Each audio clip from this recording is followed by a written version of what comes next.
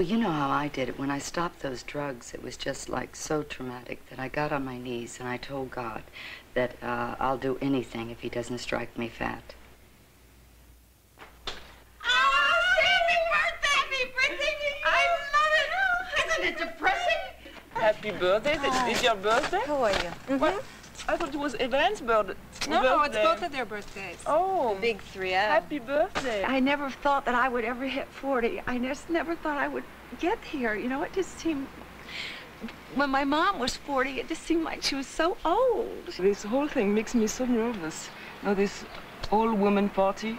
Well, it's so strange. Does your father run away on birthdays often? Do I have to sleep with someone in order to get a part? How big a part? Hit me. Wait, I don't want to hit me. Hit me. Like this. See, Sophie, I hate you. I hate you. I've been doing pretty good about my food.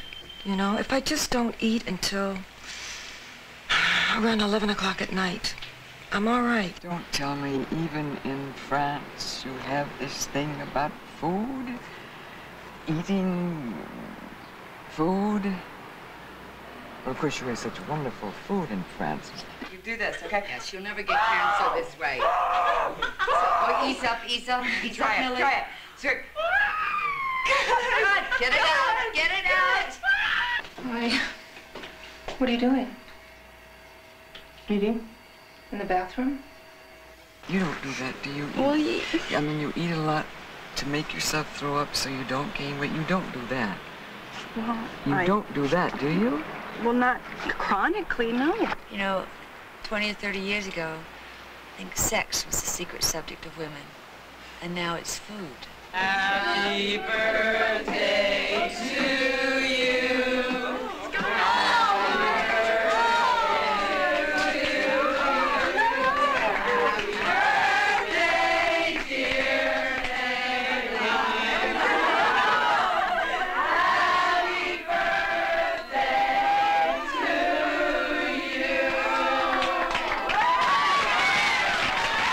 I think I'm still looking for a man who could excite me as much as a baked potato.